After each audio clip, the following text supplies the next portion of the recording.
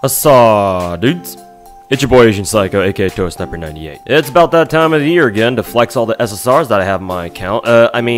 Make a video on all the 5-star servants in Fate Grand Order. Chances are you've already watched the other 3 versions of this video for the past 3 years, and if you haven't, well, first of all, you're missing out, and second of all, go watch those ones first, and then come back to this one. Links in the description. In case you already have watched the others, just like Rick Astley says, you know the rules around here, so let's get straight into it.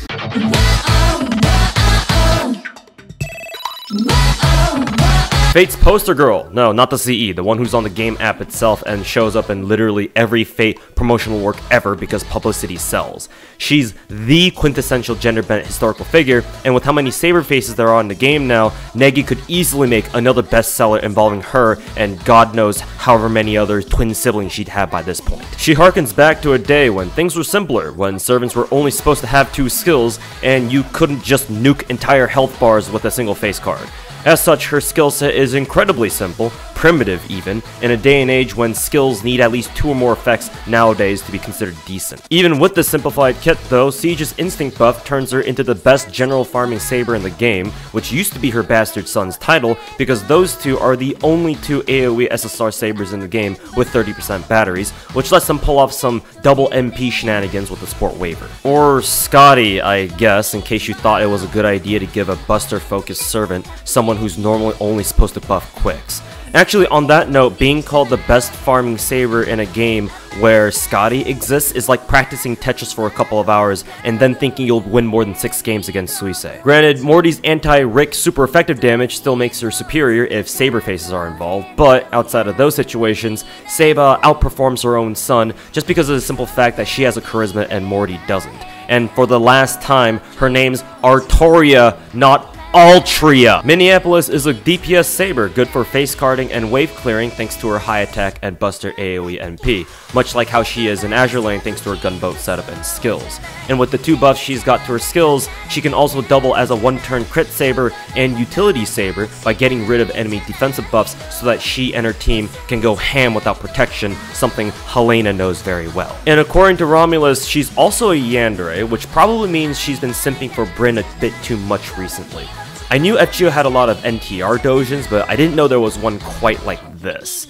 Actually, no way, Altera's been hella simping for Tama lately, hasn't she? The president of the No Saber Beam Club is a crit and burst damage saber with an old-fashioned skill set of having only 1 effect per skill, but with insanely good base stats. No! You can't just be a year 1 SSR and still be relevant 5 years later! You didn't even get any buffs at all! What are you doing? Haha, quick cards go stab stab. Even without any buffs, not even an MP buff, Feet Fetish Enabler is such a chad that the only buff she needed was Scotty, unlike the virgin Okuta Alter who got a buff recently on JP, and still isn't any more useful in the JP meta. Honestly, the biggest buff Okuta cared about is the fact that she finally got a summer version of herself, which she's been asking for years, though some of you may see that as a nerf instead. Monarch used to be the best AoE saber in the game until her dad, KGB, got her instinct buff. But like I said earlier in the video, she'll still be quite useful for farming event nodes where her dad shows up in any of the 13 versions of herself that are in the game and counting. Well, maybe except Squirt. She did get a buff of her own, which lets her become a Buster crit meme all on her own, so her Buster Brave Chains are gonna hurt just about as much as her dad saying that she has no son. Combine this with her 3rd skill that gives her a chunky defense buff and debuff removal along with the 30% charge, and she's actually not a bad choice to take into endgame content if you love yourself some good old-fashioned Mordred memes. FGO's version of Azure Lane and Girls Frontline Wedding Skins is a hybrid DPS saber whose skill set is unique in the sense that they're all targetable, allowing her to use them on whoever she wants, though to get the most mileage out of them, they're best used on just 1 servant at a time, including herself, which makes a lot of sense considering she's supposed to be a bride and all that. Her targetable skills also allow her to switch from support to DPS literally whenever she wants, and with her own buffed single target MP, she can smack a bitch real hard because everyone loves having a strong waifu. Her 1st skill in particular allowed her to enable Art's looping memes alongside her fellow home franchise waifu Fluffy Tail, until some lean boy got a buff that made its skill better than Padoru's.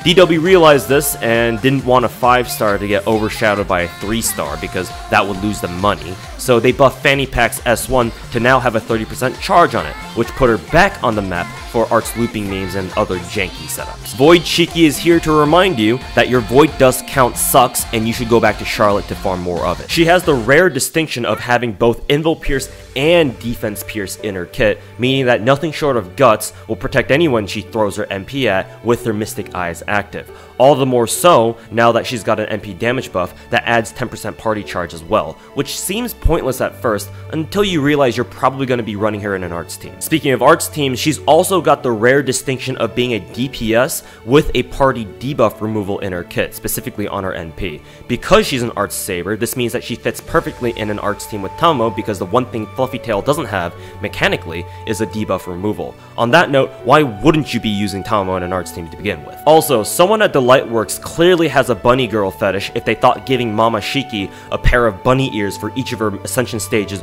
would be enough to be called costumes. And you wonder why games like Azure Lane and Girls Frontline have skins that look like this. Cow Sushi is a buster meme who hits red buttons as much as she hits on cute guys and shotas. She'll get along very well with Suisei, I'd imagine. Her trademark gimmick is the ability to double her own hit counts, which only she and her berserker form has. In a game where hit counts are mechanically essential to serving gameplay, being able to double it at will causes her to do some hilariously broken shit sometimes. And with an Invul Pierce, self-debuff removal, and Invul of her own, she's well equipped to tackle endgame content with the proper support as usual, of course. And what do you mean you JP players don't know who this servant is? No data?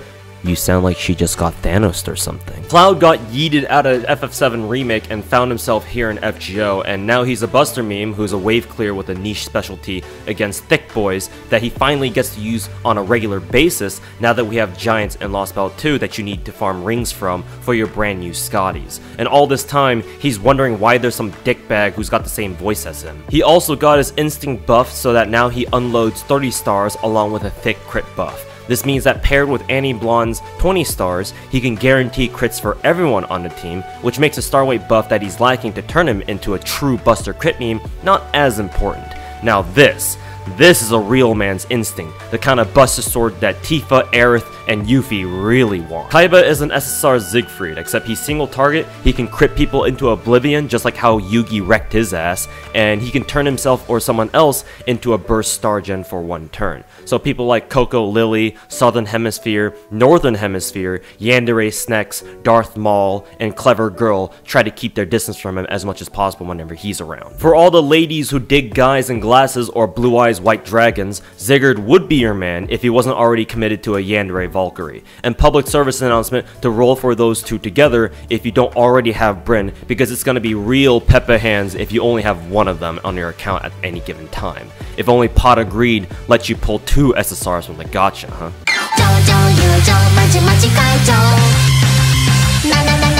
Cooper's Babylonian Dad is a buster crit meme with one of the strongest super effective mods in the game that lets him do bonus damage against every servant in the game except for these ones, because DW didn't know how else to interpret Enuma Elish into gameplay terms.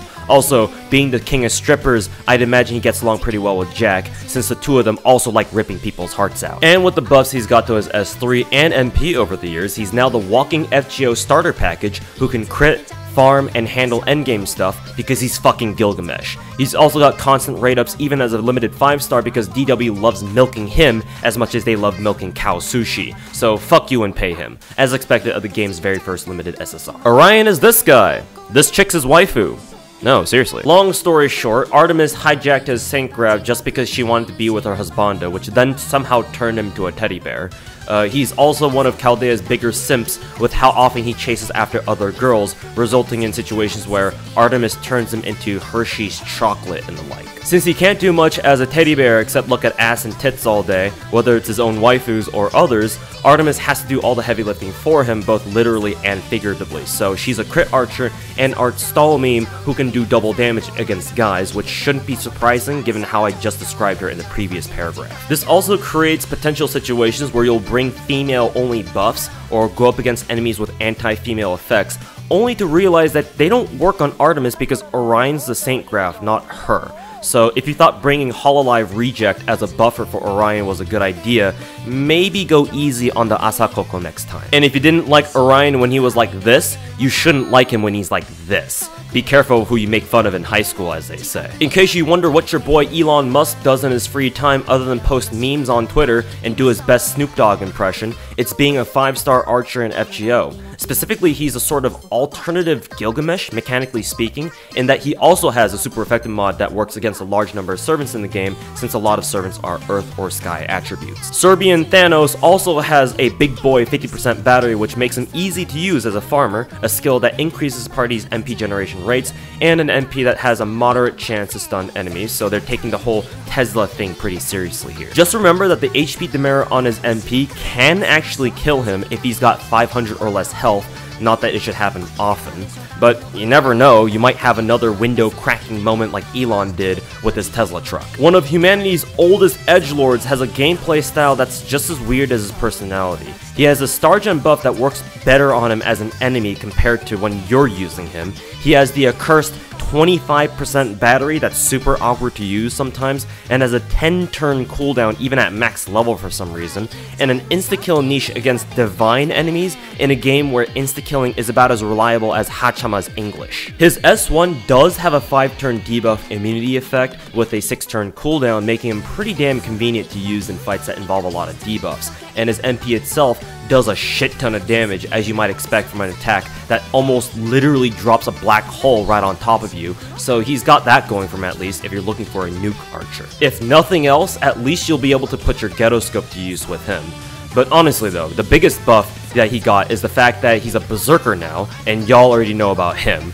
And what's with Shimazaki Nobunaga and his obsession with voicing edgelords? Squirtle is the quintessential arts meme with the ability to spam her MP with or without external support as many times as there are extra versions of herself in FGO, because her idea of a water gun fight is sticking Excalibur into one and shooting people with it, and somehow that works really well.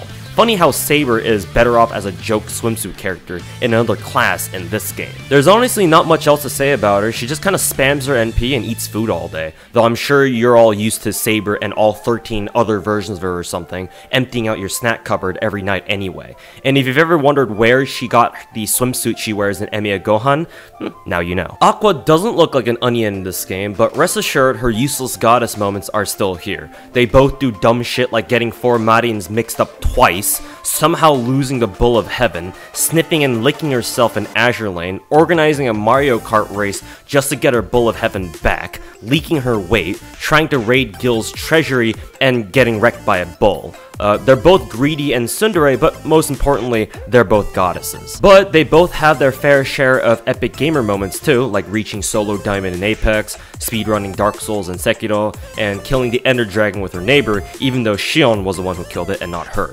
In FGO terms, this translates to being both a nuke farmer and buster crit meme.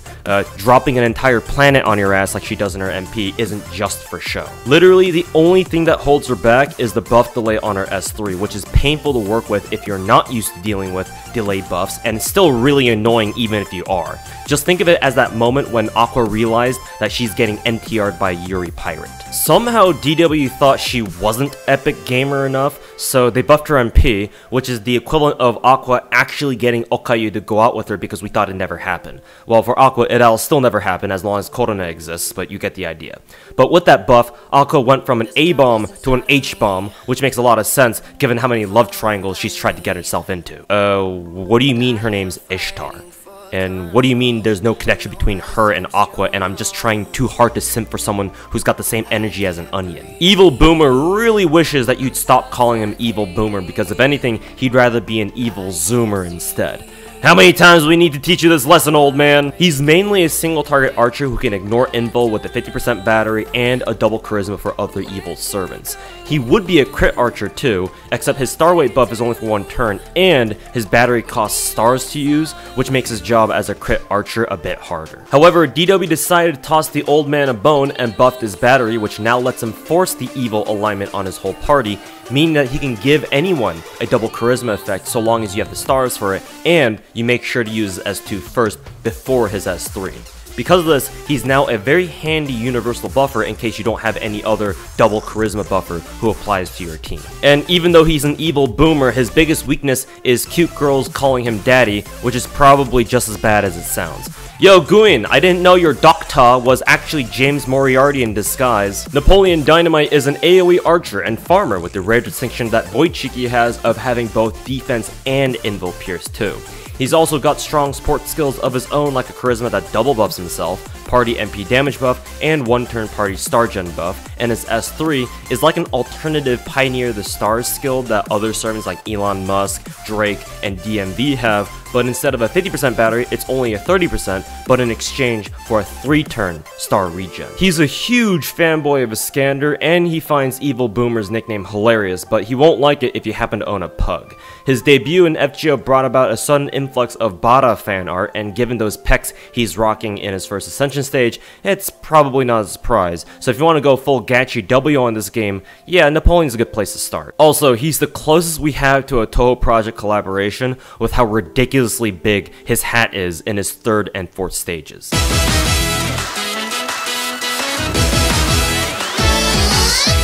Skaha was a Skaha before she was cool.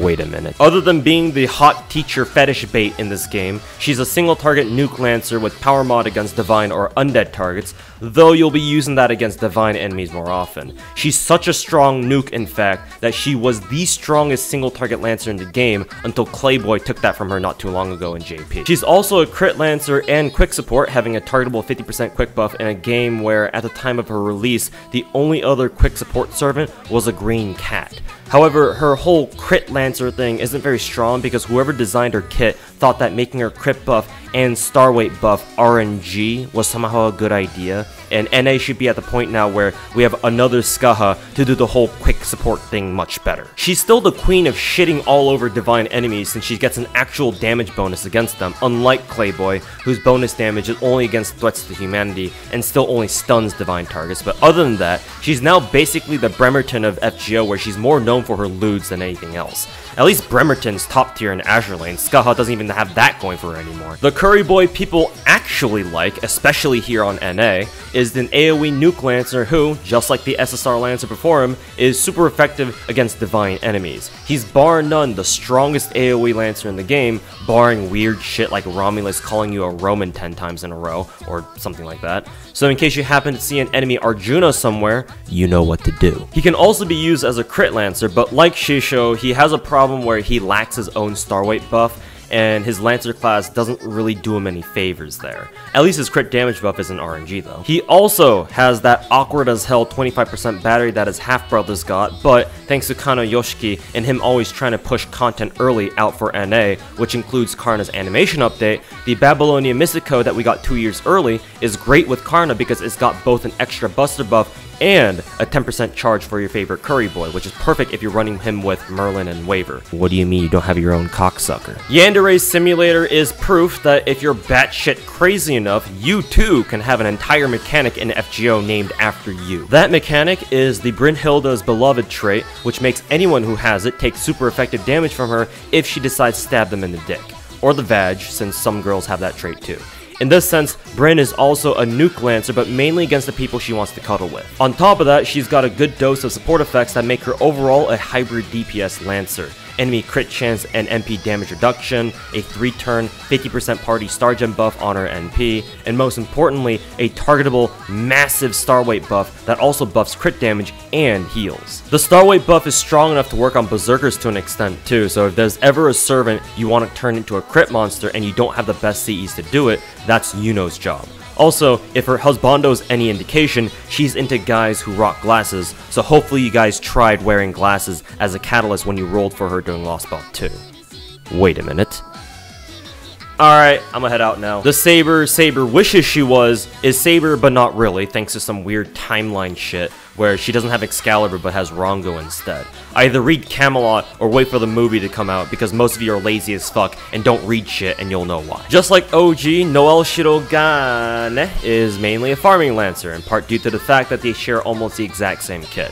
But one of the differences is their batteries. Lartoria has 50 compared to OG's 30, which makes a lot of sense if you think about it real carefully, I'm sure. Also, in case Emiya finds himself having to make lots of gyudon at Chaldea all of a sudden, you have Noelle to thank. The other thing that Lancer Tits has that Ice Cube doesn't is an Invul Pierce tied to her NP.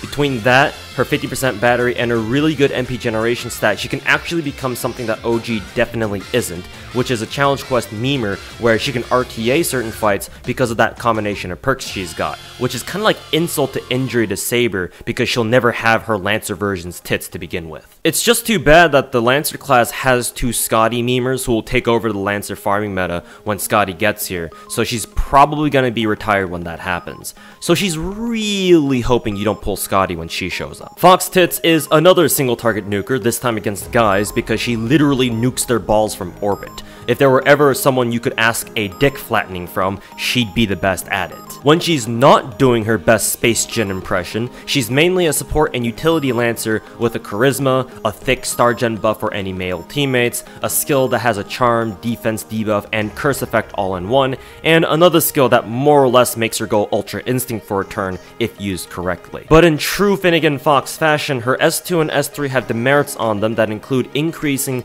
an enemy's MP charge by 1 and having a delayed stun. That delayed stun is the biggest drawback of her kit because having one of your servants stunned or charmed is one of the most annoying things in this damn game. So as soon as command codes come out, make sure to give your own Summer Fluffy Tail one of those debuff removal or debuff immunity command codes. Now you know why the 4-star one has Tamamo's mirror on it. Apparently, word on the street is that it's not gay if it's clay, but I don't think many of you mean that when the clay plays the reverse card on you. He'll show you who's the Lancer of this gen. Gil's favorite boy toy is a survival DPS Lancer, especially when he's solo. He's got a double mana burst for 2 of the card types at a time, with one of them always being a buster buff, a single target crit chance debuff along with an evade purge that also gives himself evade, and a thick boy 10k heal that also cleanses his own debuffs. In fact, you could argue that he's better off being solo because of his assassin deck.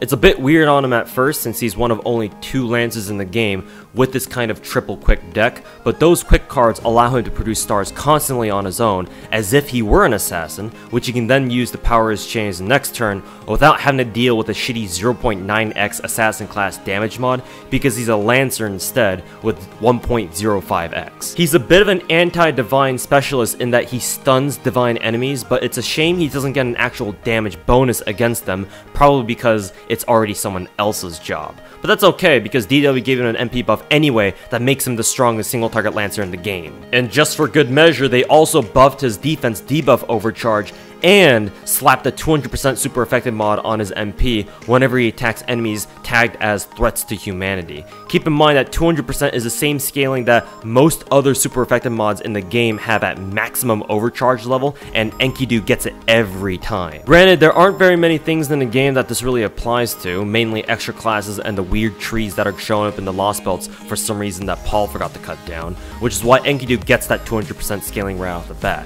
But there happens to be a Berserker tree you fight somewhere along the way, assuming we even get Enkidu's buff before then. Best Renface is also another farming Lancer, and she's very similar to Lartoria in this field in that they both have thick 50% batteries, a charisma buff, and a mana burst. But mechanically they go about it quite differently, including the fact that Ereshkigal can give your team a double charisma effect thanks to her S3 synergy with her MP if she's got a Kaleidoscope and Waver or Scotty to help her out. When she's not farming, which is actually now that NA has Scotty unless you didn't roll her, Helltaker Simulator is a support Lancer whose S3 serves as the crux of her support capabilities, since not only does it provide the attack buff synergy that I mentioned earlier, but it also busts party defense, MP generation, and max HP, which is a complicated way of saying that it turns her whole party into thick boys and gals for 3 turns. And daily reminder to hold hands with Modius and give her head pats and hugs every day for the epitome of Rin faces.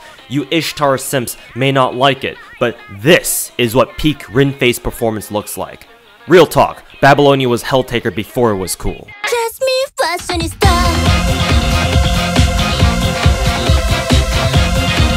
Elon ain't the only one who works overtime as a 5-star servant in FGO. Your boy Drake also does the same whenever he's not being one of the world's best-selling music artists, being a 5-star writer who puts in work as one of the strongest farming servants in the game, historically speaking. Oh, and he's also a girl in this game, which some of you may or may not prefer. She's got the coveted 50% battery, the first one in the game to have it in fact, which should explain a lot about how strong of a farmer she is. Not only that, but she's got great face cards, way above average star gen for a rider with only one quick card, and an MP buff to work with. And given how many caster enemies there are in the game that drop you mats that you need a lot of, Drake has plenty of work to do. One of these days she'll make an album about all the pages she's farmed for you and to thank her later for them. Or maybe she'll make it about how if you're watching this video, it's too late. Shoutouts to anyone who's grinding Drake first for their PR3s. Bitchy teenage drama queen thinks your waifu sucks and that you should get a new one. And it won't be her because she's too busy giving head to her dino boy toy.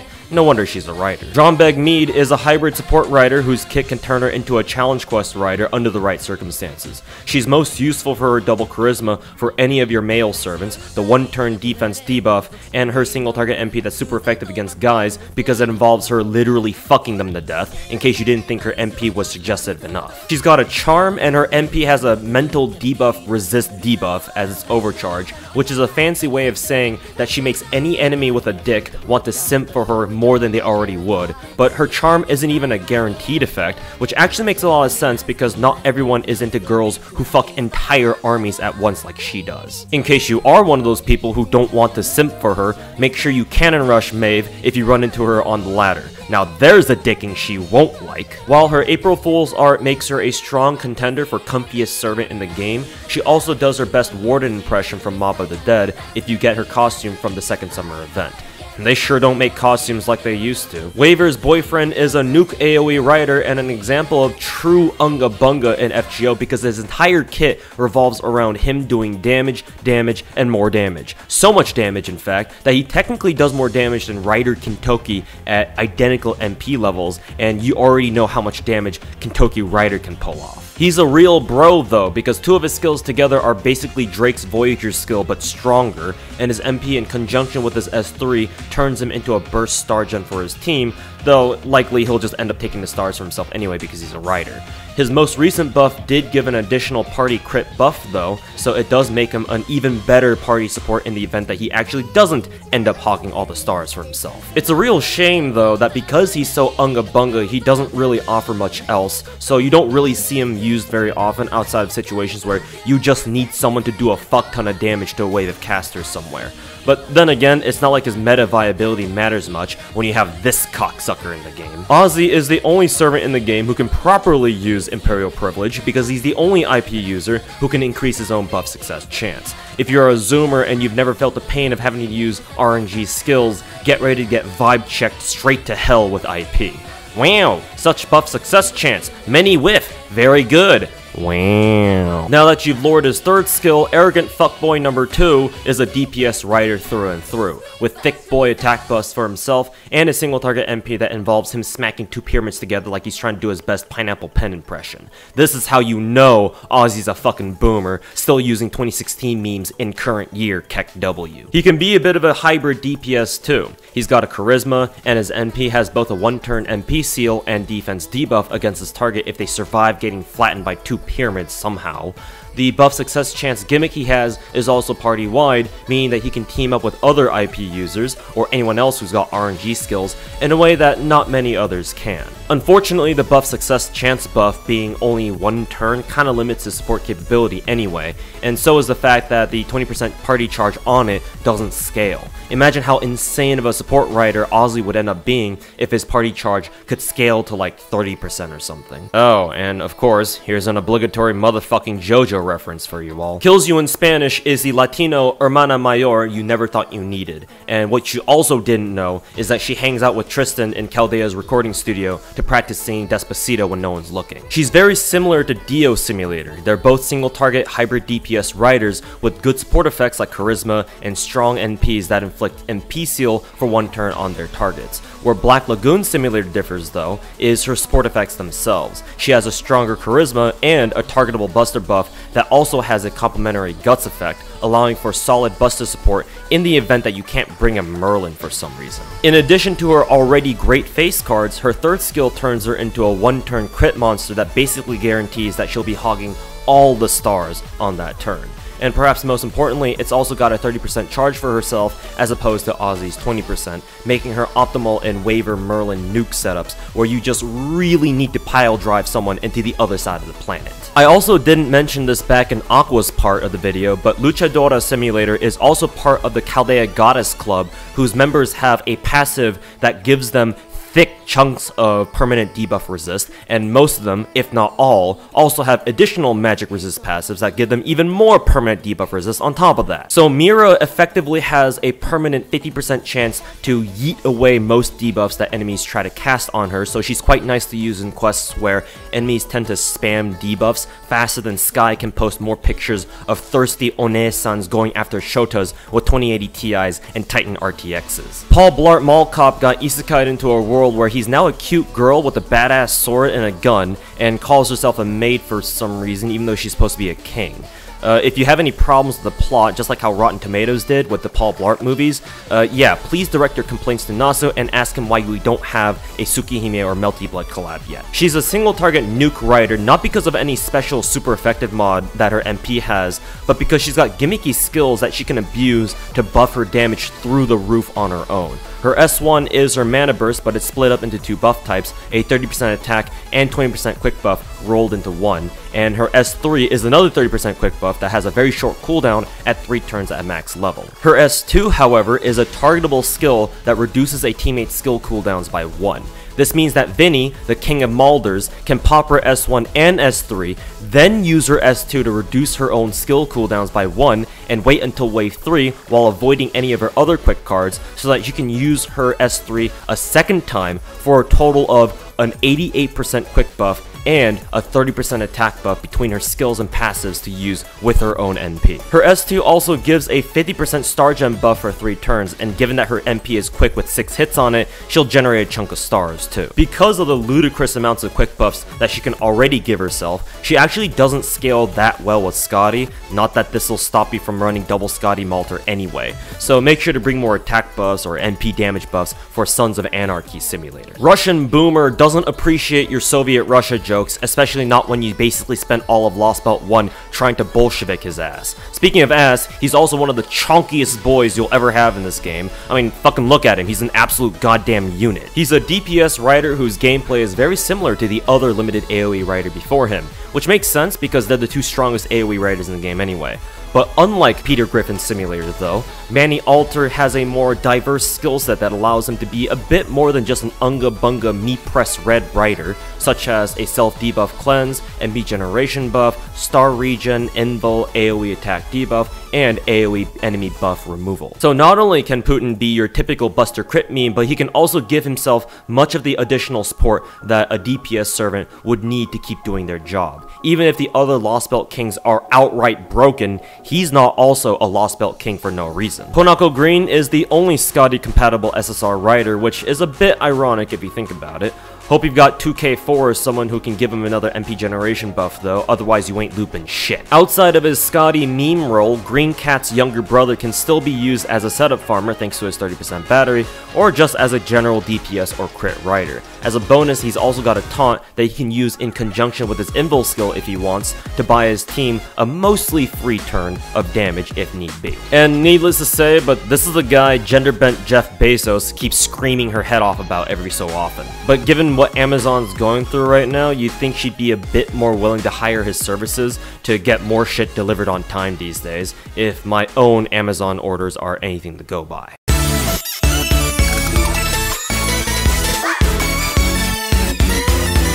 No, like, seriously, do you really need me to talk about this dude? I will anyway, because that's what I'm supposed to do in this video, just in case there are some of you out there who are watching a video about FGO for the first time, God forbid. Since I probably won't get another chance to say this, this is hell you're walking into, so get out while you still can. Wavy Lays is the Mr. Worldwide of FGO, the oldest and still most relevant of the big 4 support casters of the game, because of his skills that are applicable in every imaginable context. Whenever you think of support support caster, this is the guy you think of because there's literally no situation where he'd be anything other than a huge asset to your team. Basically, the early game meta of FGO revolves around you fishing for support boomer and gacha until you get him, and to that end, you're probably going to be gluing your face to the wikis, trying to figure out when his next raid up is, and debating whether or not you're going to grow the balls to roll caster GSSR specifically for him. And once you've managed to luck out and summon him, suddenly the game becomes about 50 times easier, and you start wondering why and how you even managed to get this far without him. I wish I were just memeing about this, but this is actually the case to a certain extent, for better or for worse. Oh, and in case you're wondering, Waver's next solo raid up is with Fate Zero rerun later this year. Thank me later. Fluffy Tail is your arts addiction drug dealer and enabler, just like how Coco's been drugging up her friends over at the Hololive offices, and Tamamo does the same shit but with arts memes. But no, seriously, she's the Fubuki of arts memes for a reason, because she's really fucking good at making your arts servants go Ultra Instinct, because she can both reduce your team's skill cooldowns and charge their MPs by at least 25%, something that only she can do.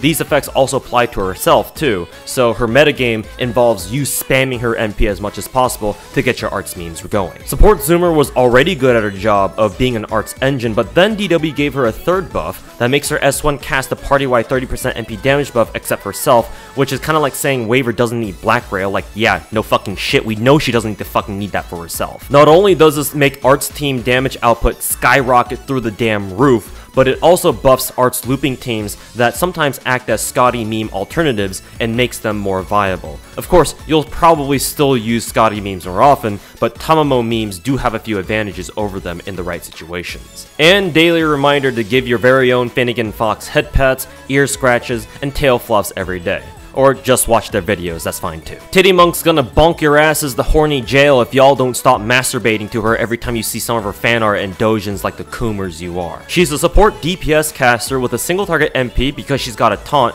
to protect her team and a skill that packs a 3-turn party MP gen buff, star gen buff, and 1-turn party debuff immunity, which comes in handy whenever you're trying to farm one of those annoying soul eater assholes who love spamming MP seals and such on you. Alternatively, and most likely you'll be using her this way instead, she's a setup caster and MP spammer thanks to her triple arts deck and her first skill that charges 80% of her MP instantly. This means that depending on her setup, she can nuke targets one at a time with a Black Rail setup, or she can fire off her MP more times than people can complain about how tedious her event was. Whenever Leon gets sick of killing zombies and saving the president's daughter, he comes to FGO to be some kind of gender-bent renaissance genius? For a little bit, to invent shit and be a shopkeeper for some reason. What's with FGO's tendency to gender bend a lot of the guys coming to the game? Oh yeah, that's right, because most of us give more of a shit if there are more cute waifus in the game. She's mainly a farming caster thanks to her thick 50% battery and AoE MP, but the rest of her kit makes her more suited towards challenge quests with Guts, a 2-turn debuff immunity, HP regen, charge regen, and crit chance debuff. She's also another rare example of someone who's also got both invul and defense pierce, which also makes her more suited for endgame stuff in the right situations. She also works at the DMV as a part-timer because she needed to get her license to drive the shadow border somehow. Just don't let her run into any shady-looking priests trying to sell her mapo tofu. Hey, it's the lolly from that one alarm clock app. Don't lie to me, you know exactly what I'm talking about. The class president of Chaldea's Jailbait Club is a nuke caster, and she's gonna nuke your balls too if she catches you looking at her fan art on Pixiv. When she's not calling the police on you, she nukes single target assassins or berserkers, which she can do better than anyone else in her class because she's the only single target SSR caster in the game with a proper mana burst, and more coming from her MP's overcharge. Because using her MP debuffs herself though, she's meant to be a one-pump chump, just like many of you. So having her kill whatever she's nuking in one go is her top priority, unlike Sanzo from earlier, who can just spam her MP as much as she wants with no downsides. Her S3 gives her a chance to be able to resist her own demerits thanks to its debuff immunity, which allows you to reload the German lolly's MP and use it again with no detriment, but you need to let Chloe go wild on her with her own S3 if you want to guarantee that effect. And praise Kano Yoshiki for giving NA Ilya's animation update early, along with a lot of other animations this year. And we have this fucking cocksucker. Just like Ryan's boy toy, support Coomer's reputation precedes him. Y'all know about this dude already too, don't ya? Something about Buster memes and seeing red, pressing red, you know, that kind of stuff. If you're too SPS to figure out how to play the game any other way, this should sound real familiar to you right now. His S2 is a literal get out of jail free button, and his S3 is one of the most infamously broken skills in the game. His first skill is his weakest, and even then it's still pretty damn good, being a charisma with a free 20% party charge. And his MP is mechanically similar to Tamamo's, where once it gets going, it feeds into itself over and over until Merlin's practically vomiting stars non-stop, like Hachama after 2 bowls of spicy Korean ramen, and your whole team's charging their MPs by 20 or more % every turn for free. So if you thought Waver was already the easy button of this game, you got another thing coming. In fact, a Fluffy Tail and Cocksucker team is a hilarious team to use for any of your DPS servants who've got at least 2 Arts and 2 Buster cards. Why bother wasting your time arguing whether Arts or Buster is a superior meme when you can just join forces and abuse both at the same time? Chex Mix is supposed to be a challenge quest style caster with a niche against servants who are royalty, which makes sense given that she's the narrator of 1001 Nights. While the list of royalty servants is pretty big, the problem is that you'll realistically only use her against this fraction of them. Even worse is that her AoE charm only works against guys, so you'll only ever really use that against these 5. She does have the ability to cast Party Guts on a skill, and she's one of the only servants, if not the only one who can do so. Ilya's mom has it too, but it's on her MP, not a skill. This puts Dummy Thick in a niche position of being able to provide Party Guts on demand in case you're going to a fight where you know your front line's about to get blasted instantly. Even still, that's really the only bit of party support that she can provide outside of her anti-king niche that you're probably not going to be putting to much use anyway, so at most she'll just be an SSR farming caster for you. For what it's worth, she can MP loop once Fluffy Tail gets her S1 buff, and she's one of the few servants in the game who's legitimately thicker than a bowl of oatmeal if you're a connoisseur of thick waifus. Kantai Collection Simulator is a farming caster, and once you get her and level her skills, you'll be putting her through FGO's version of Orel Hell, farming gears, stakes, frost, and bullets. She'd have been a perfect addition to the Italian vent in Azure Lane, even if she's already in the game in 2 different characters. She's bar none the best AoE farming caster though, outdamaging even DMV, who's got an MP interlude buff while Nero doesn't, assuming you stack all of Nero's buffs on herself. Her S1's a 50% battery, and her S3 is one hell of a drug, support skill, with a targetable 3-turn 50% attack buff, so in a sense, she can give anyone on her team a 3-turn mana burst. She's also great at regular face card farming too, with a good deck and really strong arts cards that make her charge her MP ridiculously quickly, and even more so if she's under half HP while her S1's active. Funnily enough, you can also use her as a sort of challenge quest DPS, because she's got Invul Pierce on her NP, her S2 lets her take only neutral damage from enemy classes that would normally be advantaged against her, and her S3 has a Guts. Just keep in mind that her S2 only applies to the damage she's taking, not dealing, so the ideal class for her to use this against is Berserkers, since she'll still do double damage against them while taking normal damage from them. And also, try not to call her a Tenga, otherwise you'll really pull her devil trigger. Annie wanted to try being a character in a mobile game and ended up being a Russian princess somehow. Tibbers came along too, but now he's a Matryoshka doll who stares at people until they die. She's a farming caster with the ability to loop once Fluffy Tail gets her S1 buff. And because she's a permanent SSR, if you didn't roll Imuya or Kit Kat from her summer event, you can always get spooked by Colleen and use her as your go-to farming caster for stakes or gunpowder instead, though she might not really appreciate the fact that you're making her farm for the same shit that killed her back when she was still alive. She can also be used as a sort of challenge quest caster too, because she's got an Invul Pierce, attack debuff, debuff resist debuff, skill seal, and a stun, but she's far more effective as a farmer instead. It's just unfortunate that her nickname Nastia doesn't really transfer well into English, and for the last time, she's sick and tired of your stupid little NTR jokes. And last, and probably the least of the big 4, support Doomer. Calling all Doomers, cause boy have I got the perfect 2D waifu for you. Contrary to many people's beliefs, she doesn't actually, quote, save quick as a mechanic, in part because those people don't actually know how the game works, and in part because that would go against her whole Doomer image. What she does do, though, is carve out an entire meta of farming in the game with her debut that involves her having a 3-stun with herself and a 3rd servant of your choice. This so-called Scotty system basically gets rid of a lot of the big brain team building building that you needed to do to farm in FGO before her release, which is a lot like what Bethesda did to Fallout. It just works. Also, public service announcement that Scotty is just Artia in disguise. Thank you for the raid, Toho Sniper 98. Thank you.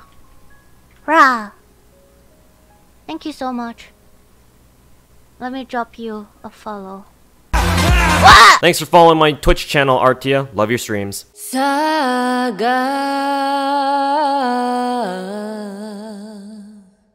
Rules of Nature Simulator is the last kid you want to find at the Lost Kids Center at the shopping mall. Jailbait number 2 doesn't bother calling the FBI on your ass, instead she just fucking kills you. She's actually low-key the chief of the lolly police to make sure that you aren't being a goddamn degenerate. I'm looking at all of you who grailed Jack, by the way. Appropriate to her title of being a murder lolly, Sakuya Lily might not be able to stop time, but she can sure as hell fuck up any female enemies that aren't counterclassing her with her NP and follow-up face cards. Actually, why isn't there a Toho and Fate Dojin that involves Jack being Sakuya's daughter yet? Besides her anti-waifu power mod, Jackie-chan has a single target buff removal, crit chance debuff, and a targetable heal on a very short cooldown. Combine this with her status as the best solo star generator in the game, and she's firmly a hybrid support who's managed to stand the test of time as an SSR assassin who's always relevant, just like a smug spider, even in an era where Artia exists and threatens to turn you into ice cream and eat you if you don't roll for her this anniversary in NA. And if you Nero fanboys out there ever wanted a Nero altar,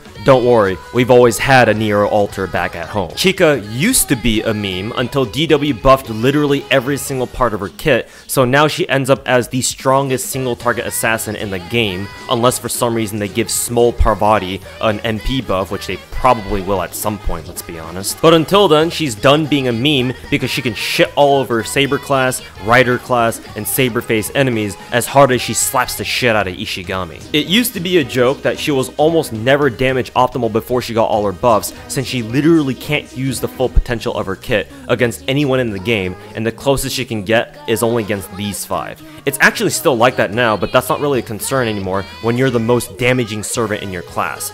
Oh, how the turntables. Other than her bonkers damage, she's a great star generator in her own right, with decent support in the forms of her AoE defense debuff, AoE delay stun, and 20 star bomb in case her own star gen isn't enough. She should also have a stream collaboration with Hachama to see how much ramen they can both eat before they start puking like they've chugged bottles of Ipecac for the last piece of pie in the fridge. Shut-in Doge is proof that Yuki Aoi's been doing VTuber ASMR before it was cool. She's a hybrid support assassin who also has the strongest AoE MP in her class thanks to her MP interlude buff and her strong support skills, one of which is basically an alternative mana burst, and her damage can get even crazier if you give her proper art support, since that's the only buff type she can't give herself. As such, Mikoto's a great AoE rider farmer thanks to her damage potential and her support skills that make her teammates' job at farming easier too.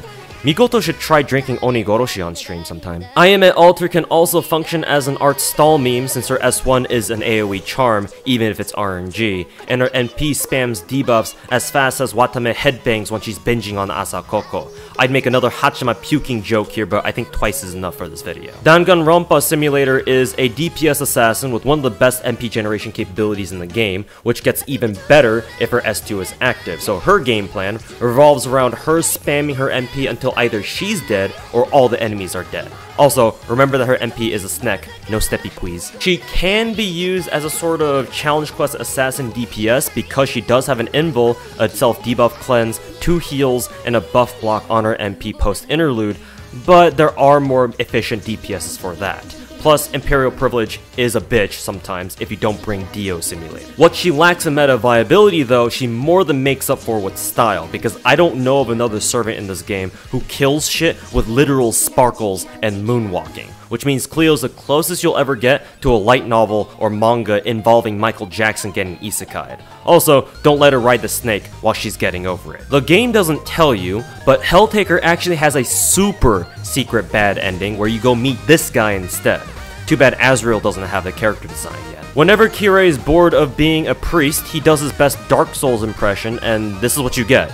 The only assassin in the game to have a Berserker deck because nothing else can adequately convey how much of a fucking Chad he is. He's such a Chad, in fact, that when he heard people start complaining about how he needs a buff, he went over to DW and they instantly gave him a double buster buff because apparently one mana burst clearly isn't enough. So yeah, I guess have fun hitting big red buttons all day with the LeBron James of assassins in FGO.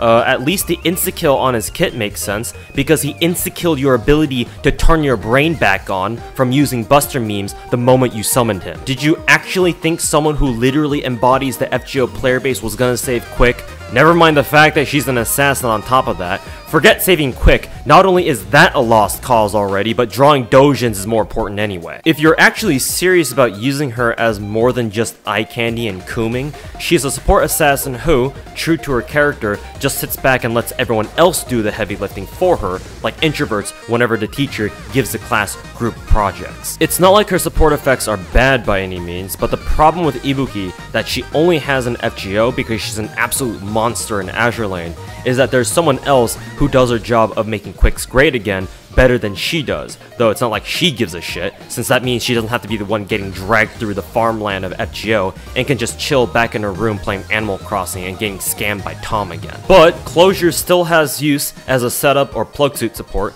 and using her with a Kaleidoscope despite her MP not doing any damage is actually a viable strategy somewhat, since a 30% buster and quick buff is still pretty juicy along with all the other good stuff that she could provide without even having to charge you like she does in Arknights. Mac is a farming assassin thanks to her 30% battery and buster MP, which synergizes with Merlin waiver setups quite nicely. As a matter of fact, she's the first AoE assassin with a battery. No, I don't count Egyptian Shana because her charge regen skill isn't a battery, and no, I don't count Closure either since her MP doesn't do any damage. Insert your favorite joke about DW hating assassins here. Flare has a unique caster deck as an assassin since she thought that having to stick with only one class is for plebs and decided to be part caster at the same time too. So she benefits greatly from Tamamo Merlin teams. Just keep in mind that her S3 needs at least 8 stars to use and that her damage is a lot more potato than you might imagine, so be sure to give her plenty of buffs, including hugs and kisses from Amakusa. Gintoki, you're in the wrong franchise again. Like most Berserkers, Gold Digger is a DPS. Specifically, he's a single target nuke who's the strongest single target Zerk in the game and does his best Ron impression every time he uses his MP, except he doesn't ask to smash, he just smashes like the Giga Chad he is. He's the only Berserker in the game with the 50% battery, which gives him lots of setup options to do his one-turn Becky smash, so he's great for farming single target enemies, especially when you don't have a ton of other single target servers to work with. His MP also has defense pierce, so he's a good pick for those challenge quests where enemies have a shit ton of defense buffs. However, he is a one-hitter quitter, so you better make sure whatever he hits with his MP dies on the same turn.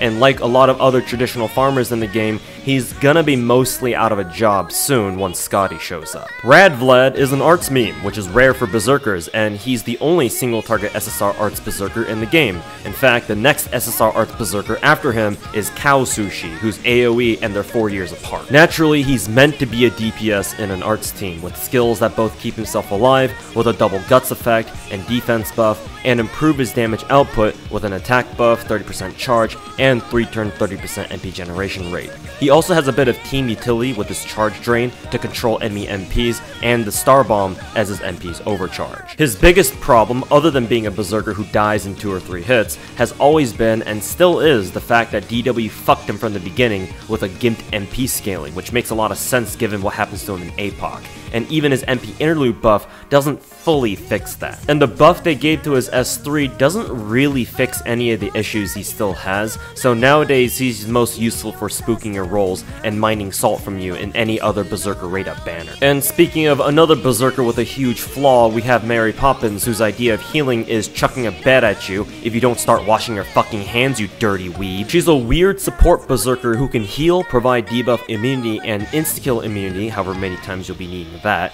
and buff someone's buster cards with mana burst for 3 turns, so in a sense, she was the Merlin before Merlin. Her MP also has a heal, party debuff cleanse, and both a 1-turn 50% attack and MP damage debuff, which basically means that any enemy who tries to use their MP on the same turn that Nurse Joy's use hers ain't gonna do shit for damage, which can come in pretty handy for moments when you don't have Merlin's illusion to save you from an enemy MP like you'd always do. But in a game where Berserkers as a class are inherently designed trying to do as much damage as possible before dying in 2 or 3 hits. By rejecting her Berserker gameplay, Dio Nightingale ends up being an awkward servant to use because she just can't stay alive long enough a lot of the time to put the full utility of her kit to proper use. What she can do though is act as a setup or plug soup buffer for other servants who have demerits as part of their own kits thanks to her debuff immunity debuff. Ilya pairs well with her for this reason since Mercedes-Benz can use both of her support skills on her, though her mom might get a little jealous that another woman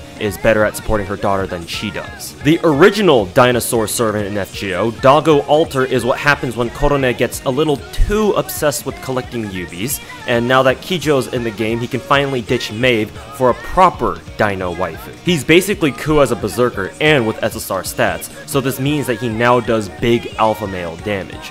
How much you want to bet that all those people who hate on Ku secretly use Ku Alter all the time because they're closet Ku fanboys? He also keeps a good chunk of his survivability too, since he's still got protection from arrows, except it's only 2 hits instead of 3, a guts, and unique to him, a skill that debuffs both enemy attack and crit chance, so that even if enemies get past this PFA, they at least can't crit him while they're debuffed, which indirectly keeps him alive longer. This makes Korone Alter a survival DPS berserker in a game where berserkers are meant to be glass cannons, so with sustained support, she can last much longer than other berserkers. So make sure to support Korone as she does her best Doomslayer impression, or anytime she does a long 10-hour stream. Damn, Watame aged well in this game, didn't she? Your favorite Yandere mom is still the only AoE berserker in NA, though that'll change in a couple of months with the skeleton horse that they took from Minecraft for some reason. As such, Ragyo is still a wave clear berserker, especially when you're up against multi-class enemies, unless they happen to have weird tentacles that they got somehow from outer gods.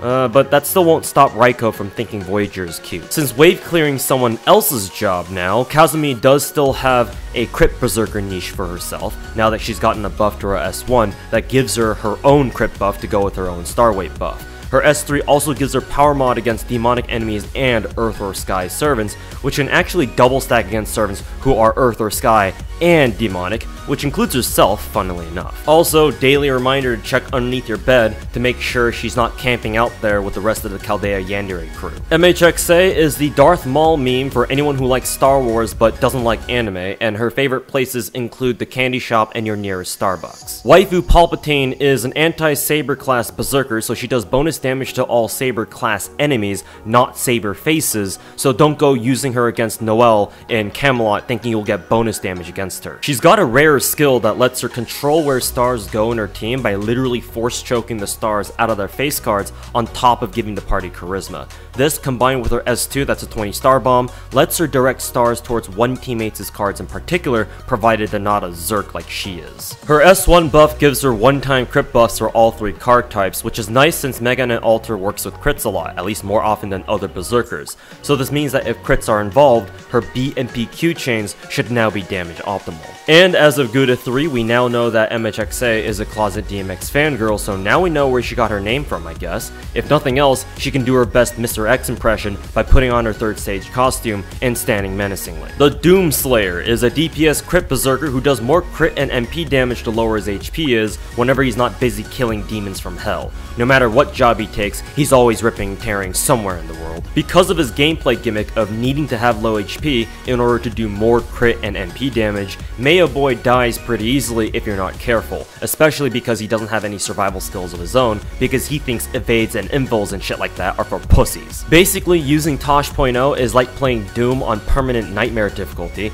and the only way to tone down the difficulty setting if you're a gaming journalist from Kotaku or some shit is by playing the beginning singularities of the game. For the true Ultra Nightmare FGO experience, use Doomer Berserker in any modern challenge quest and try not to pull a Moon by dying on the last stage, lol. Love the streams, Baldy.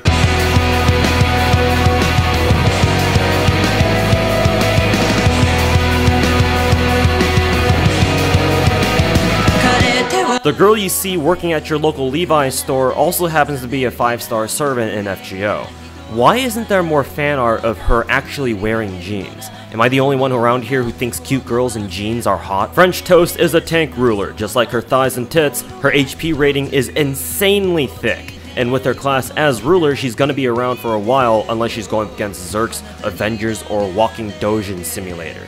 It's a bit of a shame that she doesn't have a taunt skill of her own so that she can put her thickness to use, but you can always just give her Post Girl for that.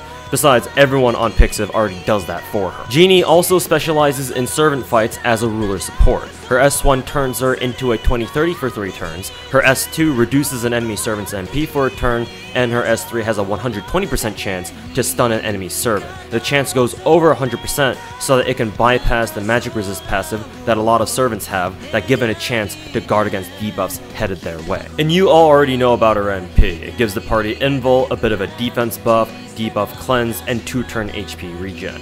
She's kinda like the OG Merlin in this sense, where if you can recharge her MP fast enough, she pretty much always has a party invul ready to go in case an enemy servant's about to blow their load. Thank God, literally, that she doesn't need to deal with her self-stun demerit anymore. And if she ever loses her job at Levi's, she can always consider getting a job at U-Haul since she loves cardboard boxes. Speaking of cardboard, who would win? The leader of a religious rebellion who allegedly performed miracles and walked on water, or some homunculus boy? APOC jokes aside, Crunch Bar is a challenge quest ruler similar to French Toast in that they're both rulers and they both have similar skills, but Makusa is a DPS ruler whose AoE MP has the terrifying effect of removing all buffs before its damage, meaning that if you ever come across him as an enemy, you better fucking kill his ass before it gets his MP charged up, which he can do pretty quickly if he spams his S2. On your side though, his game plan is to spam his MP to repeatedly deny all the enemies of their buffs and make it so that they can't ever crit because of the 30% crit chance debuff that's his MP's overcharge.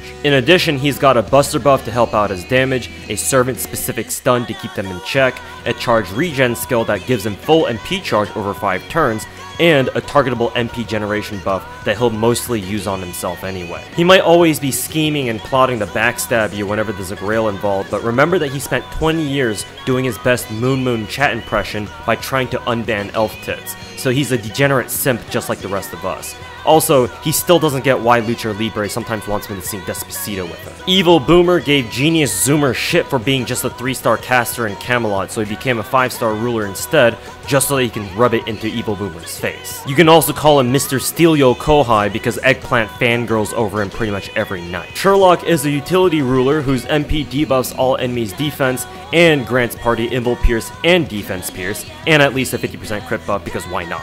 I said earlier in the video that people having both invul and defense pierce in their kits are pretty rare. This motherfucker just gives it to everyone on his goddamn team. His MP is so loaded that he's probably the most infamous example of a servant people intentionally keep at level 1 so that they can use him in challenge quests with limit broken scope because all they need him for are his MP's effects. Having an S1 that both gives stars and seals an enemy's MP is just icing on the cake. So if you ever hear about people using esports Sherlocks, this is what they mean. Assuming you're not one of those Facebook whales who rolls a level 1 MP5 Sherlock though, his skills are meant to help him supercharge his MP since his S1 produces stars, his S2 collects them, and his S3 is an art's mana burst, so you can imagine how fast he can potentially charge his MP. And whoever did his animations clearly didn't know how Monka Giga it would get with certain servants. Yeah, Sherlock, would you kindly explain why your NP name is Elementary? Danganronpa Simulator 2.0 is an even bigger edgelord than Arjuna somehow because posing normally is for fucking normies. In fact, the reason why Makoto poses backwards is because this used to be a bug with Arjuna's sprite back in the day in JP FGO, so Dante's is pretty much one-upping Arjuna in the edgelord department. Linkin Park Fanboy is a DPS Avenger, as Avengers tend to be, and he's the premier Scotty memer, the Mercedes-Benz of quick loopers in the Scotty system, so to speak, which makes sense because that's his favorite car brand. It's also quite fitting that he started out as the game's first Avenger and enjoyed the spotlight for about a month before Jalter kicked him out, and then spent the next 3 years in tier list hell until Scotty pulled his ass back up, which is some 500 IQ analogy shit on the devs' part if that was intentional. Burnt French Toast is the formidable of FGO. They're both breakout characters in their games, they're both top tier, or at least used to be, and Pixiv goes fucking nuts over both of them. She's so popular that even Grand Blue Fantasy couldn't resist sticking in a Jalter of their own, and it won't be long until Azure Lane has their own Jalter of some kind, seeing that Dark Takao and Dark Enterprise already exist. Diesel is also a DPS Avenger and was the OG Buster Monster Crit meme even before Merlin, so you can imagine what happened when he actually showed up. She's got the highest attack stat in the game, even 4 years later, and she was the Zerk's worst nightmare until foreigners became a thing. You ever try fried bananas? I hear they're pretty good. Unfortunately, being an Avenger boomer, she's starting to show her age now that even Dante's, who's more boomer than she is, has the last laugh on her, Nobu's working on her next COD montage, and Ishtar's out there screwing around with her own MP type. But that's okay. Sometimes you don't need to have the latest and greatest waifus and husbandos. Sometimes all you need is a good tsundere waifu who turns your brain off every time you look at her and lets you touch her big red buttons. Lilith got fed up with Capcom not making another Darkstalkers game that she went out and became a collab character in another game by adding 3 letters in front of her name and pulling an Asanagi on her legs. As a result, she's now a DPS alter ego, as alter egos tend to be just like Avengers, whose only real job is to tap dance on people's faces until they're fucking dead. Her kit focuses on buffing herself more so that she can tap dance harder, and because she's part of the Goddess Essence Club and her MP removes buffs from its target, she can be used as a challenge quest alter ego, especially when Artia joins the party. If nothing else, she can at least bully Abby and Salem if for some reason you have her and not one of the Mecha Cocos. Hachama is also glad to step on you if you insist, since y'all are a bunch of fucking degenerates, though I don't think asking someone who's gone full Edward Scissorhands but for their legs to step on you is a good idea. Maybe just give her a good butt rub instead. Kama's dysfunctional mom is the reason why we have the all women are queens meme. Maeve might use entire armies to get herself off, but Kiara uses the whole damn planet. She's also a DPS alter ego, but instead of buffing herself, her skills mainly debuff her enemies by getting rid of their buffs, reducing their defenses, and reducing one enemy's art's resistance, because that's Kiara's way of saying fuck that bitch in particular. And because her MP has both a built-in invul and defense pierce, she's making sure that there's absolutely no protection involved when she goes full rants on everyone. Because of this, she can potentially make boss rush style challenge quests against a lot of servants at once a complete joke, especially when she's properly supported in an arts team. You can also use it for cavalry class farming thanks to her 50% battery. Just be aware of her potato damage if you don't have high MP levels for her. Taiho might be the biggest thought in the galaxy, but that doesn't mean that she's a cheap bitch, and Demian knows that better than anyone else. If you can't keep her under control because Albacore isn't in the game, don't worry, just remember that you always have Hans. Speaking of Taiho, Minimi is still wondering why people always like to draw her with tits bigger than her own head. Choco Alter is, once again, a DPS alter ego, no surprise, but in her case, she's the best farming alter ego thanks to her great self buffs, Buster AoE NP, and 30% battery. In fact, at the time of her release, she was so good at farming that JP called her the best farming assassin in the game and put her in S tier, which lasted for about a month until Artia showed up to kick ass and eat ice cream, and she's all out of ice cream. But in a world where Scotty doesn't exist, which may be some of you who managed to roll Okta Alter but not Scotty, Snickers will still put in hella work for you. And if you have both Strawberry Saber and Choco Saber, you can make your very own Neapolitan ice cream sandwich. This is the best kind of Okta Dojins, by the way. Skyrim Lockpick Simulator is proof that after all this time, Johnny Bravo did manage to get laid. Makes you kind of wonder who the mom is, though. The vice president of Chaldea's Jailbait Club is a hybrid support foreigner whose skills both buff the team's NP damage and soften up enemies to make them easier to deal with. Foreigners as a class also have true class advantage against Berserkers, so she's the ideal low-level account servant because she can deal with Berserker bosses easily who'd otherwise give beginners a hard time, and helps your team farm a bit more efficiently. Gender-bent Sora also took a leaf out of Big Kusa's Bible and stole his buff removal before damage mechanic, so now her MP does the same thing, just against single targets. Hopefully you didn't find that out the hard way when you met her in Salem. Foreigners also have double damage against themselves, just on a side note, so whenever you're facing another foreigner and you either don't have an alter ego of your own, or you just want to spice things up a bit, whip out your own Abby and show them who's boss. And daily reminder that someone at Delightworks approved a character design that's an American 12-year-old girl who gains the power to control hentai tentacles, loses clothing past her first stage, and gets put into a class called Foreigner.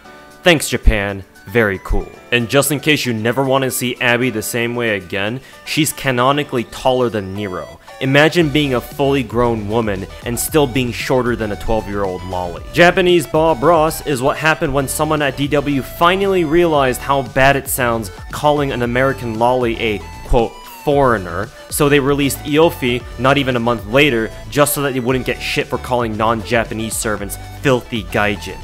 C2 is a DPS foreigner. Specifically, she's an arts meme foreigner with a super effective mod against man attribute servants and enemies, making her useful for both farming and challenge quests in certain situations. In order to do that, she does her best Jigglypuff impression if people start shit-talking her paintings. And because Azure Lane clearly doesn't have enough Fate references in it yet, somehow Hokusai ended up as a destroyer in that game too, for a part-time job, I guess.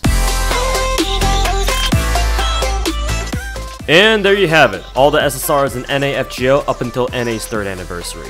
Y'all seem to like these kinds of videos, so I'm more than happy to do these every year cause fresh memes are serious business. Nobody likes stale as fuck memes, right? Just a bit of shilling here towards the end, so bear with me. I've got a Twitch channel where I stream FGO and other gacha games, same as my YouTube, link in the description.